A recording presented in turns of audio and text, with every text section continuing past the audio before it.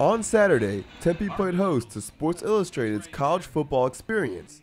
Here, fans got a chance to play games and win prizes, reminisce over famous college football moments, and get autographs from Sun Devil alumni and NFL greats Darren Woodson and Eric Allen.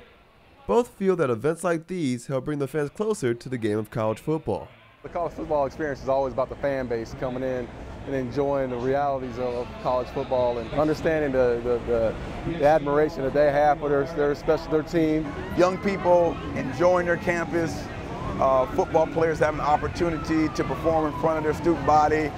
Just a lot of pride, man, and that's something that I've missed. At the college football experience, fans got to meet not one, but two former ASU alumni. Not only that, they also got to take a picture with the Heisman Trophy right here.